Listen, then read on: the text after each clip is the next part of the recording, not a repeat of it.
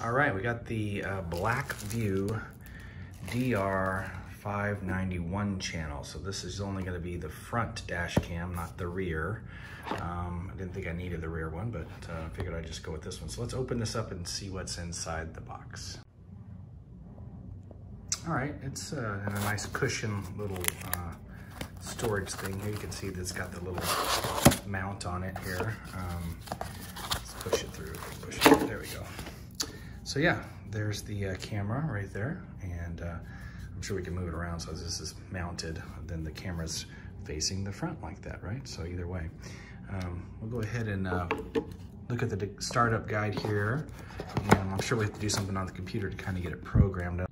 Just so you know though, this does come with one. So it's got a small one, a little small scan disc, I guess that's what it's called, and then we have the larger one that's going to be used for obviously recording and keeping that information. So let's go ahead and look at the quick start guide and get going.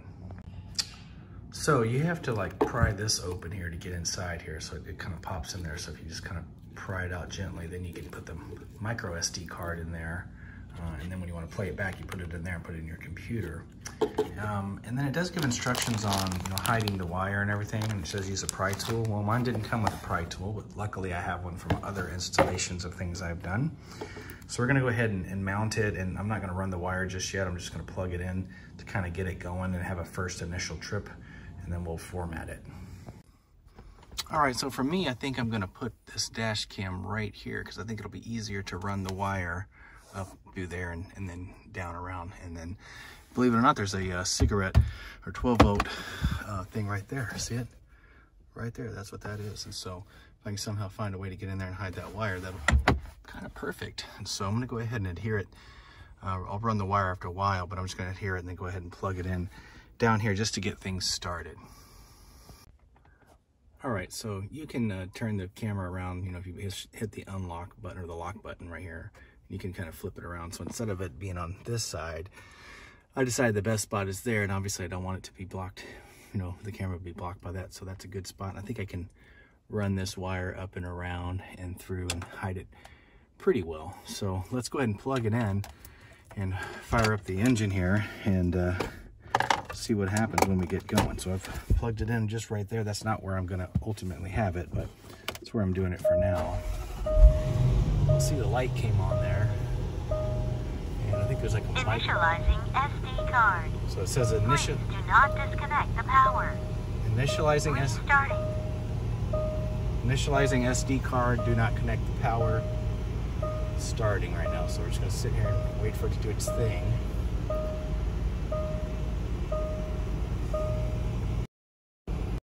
Blackvue for your safe driving. It said something about safe driving and then starting normal recording, it said.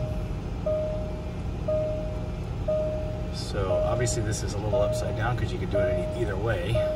Some people might have put it over here and you obviously see it a different way, but let's go ahead and take out that SD card and we'll go format it on a little bit better, put the correct time and everything on the computer, and then I'll hide the wires and everything. We'll get going. I just wanted to point one thing out real quick. So I was obviously going to have some trouble taking out the SD card, but if you hit this lock, hold this lock button, obviously the camera will come right out and I'll be able to access the smaller SD card. So just if you're having that situation, that's how to do it.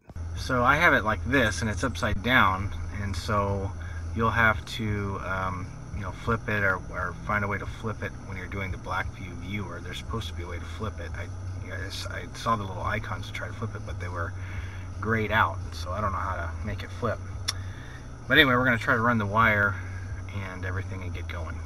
So when I was recording this video and I thought it was upside down, I was actually able to, when I formatted it, I was actually able to guess correctly. So these right down here normally would be what you have to do to flip it, but they're grayed out, as you can see. But how I did this before was I went to settings and then firmware, and then I scrolled down to this part, front camera rotation. I put on, and I believe that's what made it then switch basically around to know that I had flipped my camera. And so it's all recording the way I want it to, obviously this way. So if you wanted to know how, that's how. All right, so what I've done is I've started to, as you can see, wired up there. I'm gonna poke that back a little more, maybe use a clip on that one. But if you pull this headliner back, you can pull it down a little bit and shove that wire way back there. And then when you get to here, you're gonna wanna use like a tool like I have. I already had one of these. And you can pry this apart and slide this wire down through, and you're gonna be able to come right down all the way to here.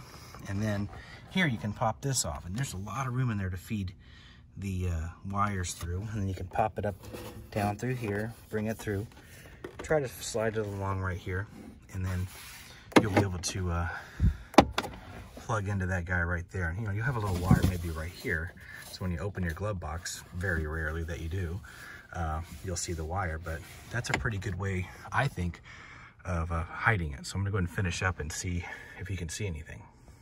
All right, so I wired it up in there. So like I said, personally, I'm preferring to put it on this side. I know it's upside down, and I'll have some recordings upside down, but I personally want it in this situation here, this position, sorry. So I fed it up through here, up there. You can pull it down a little bit and shove it back. And then this was the tricky part. You need that little tool that I have. It helps, you don't have to have it, but I went ahead and I fed it, you know, through there, kind of pulled this back, fed it, put it underneath in that part there. I was able to pop this thing open, okay? And then I was able to feed it underneath through there. And so we do have it coming in through right here, you can see. So when you close this glove box, you're not gonna see it. When you open this one here, you'll be able to plug it in. You can just maybe do whatever you want with this wire, shove it back in here, but go ahead and let's try plug it in. I'll be able to hide these wires in a moment, but let me go ahead and plug it in. And we've got power, see? So, I'll go ahead, you know, again, I'll probably tighten up these, make it look a little more neat in there, but yeah, that's the way you can do it in a Range Rover. I think that works really well. There you go, close it all up, and you don't see any wires anywhere.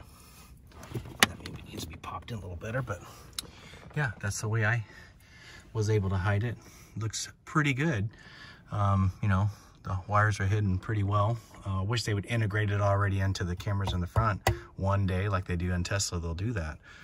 But hey, for now, that's gonna do just fine. So again, it's upside down. Yes, I know. You can figure out a way on your viewer when you wanna view these things, VLC or whatever you're using to view these, Blackvue viewer, you can flip them around or find a way to save them and flip them around if you needed to use them. All right, guys. That wasn't too bad. So if you have any questions, please comment down below. And as always, subscribe to this channel. Thanks a lot.